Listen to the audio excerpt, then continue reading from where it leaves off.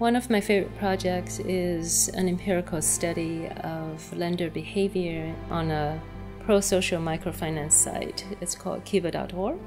We look at how team competition can influence people's lending behavior. So here, people from the developed countries make interest-free loans to entrepreneurs in developing countries. And we find that belonging to one of these identity-based lending teams actually increases lending substantially. About 1 billion people live below the poverty line, and most of them are also excluded from the formal banking sector because they don't have collateral.